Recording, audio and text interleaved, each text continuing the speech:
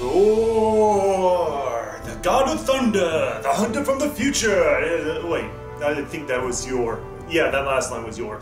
whatever. Thor, roar, bore, door. It all rhymes in the end. Hello everybody and welcome to another movie review vlog. And this week I am going to be covering the Thor movie trilogy in preparation for Thor Ragnarok that is coming out this week. I'll probably catch it on Friday or Saturday. Work's been a little busy still, but I'm still going to make time to watch a 2.5-hour movie, which I'm very looking forward to. And with that said, I'm also going to be diving right on into the Thor movie series as well, starting with the very first one. And the funny thing is that after watching the first two movies, is that they're kind of a bit of a mess in particular because they don't have no straight timeline or continuity with, unlike the other Marvel movies with Iron Man or Captain America or something like that. With Thor, it's like more or less a staple, like they have to get one out at some point to meet a certain superhero movie quota. And with this one, it's okay. I mean, it's good.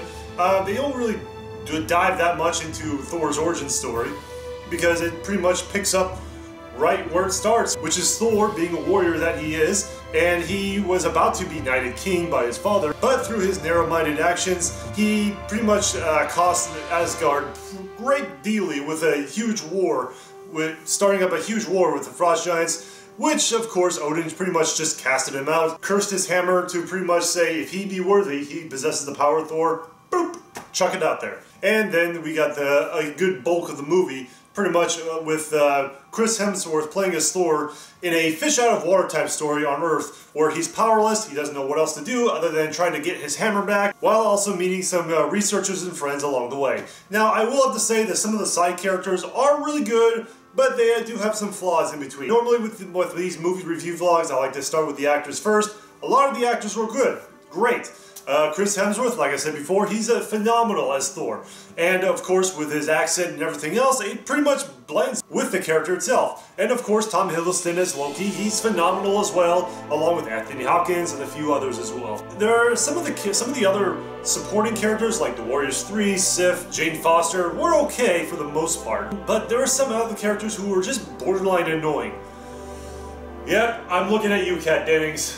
I really can't stand her for the entire movie series. I really can't stand her at all. She has one good line, and that is pretty much just whipping out the taser and tasing Thor, and that's pretty much it. That's pretty much her only purpose.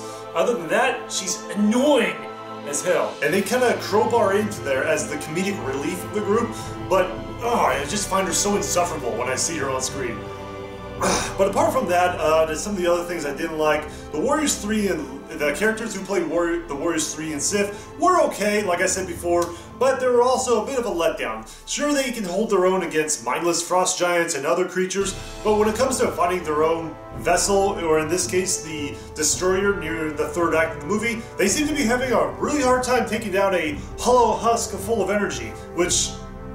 Really? Okay, with those negatives out of the way, some of the more positive things where this movie pretty much shows us a more expanded Marvel Cinematic Universe with Asgard and a few other planets as well. Now, they did a lot. I love the whole visualization of Asgard. I mean, there's so much to see and so much to look at, especially when you can see that they pulled a lot from the Jack Kirby drawing era of the 60s and 70s, and it looks quite phenomenal, from the rainbow bridges to the palace itself and everything else. But they kind of move things pretty quickly because they gotta get the story going and everything else, that I understand.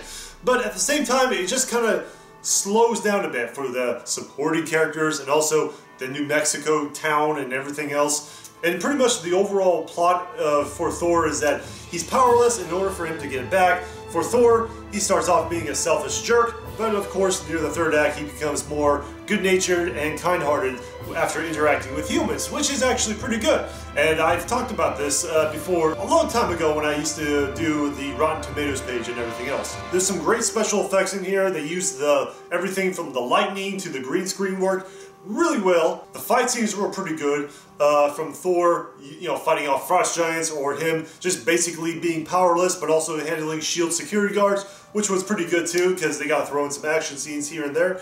And overall, I would say this is a pretty decent movie, you know? Not one of their best origin stories, without a doubt, but I would have to say that it is a really, really good, fleshed out movie. More or less a staple, you know, to the Marvel Cinematic Universe franchise.